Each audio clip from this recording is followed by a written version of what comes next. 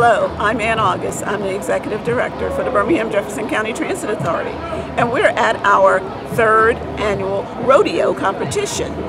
And actually, the rodeo competition is a competition among our operators, fixed route operators that drive the big buses, as well as the paratransit operators that operate the smaller vehicles. And the competition is a fun event for them to look at safety from a different perspective.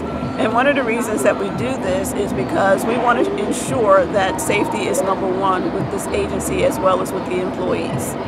One of the things that we try to do is that they do serpentine, they do offset street, they do right-hand reverse, left-hand reverse, they do a judgment stop, they do a diminishing clearance. So it's a lot of different things that they do driving these vehicles that we want people to understand that safety is number one with us.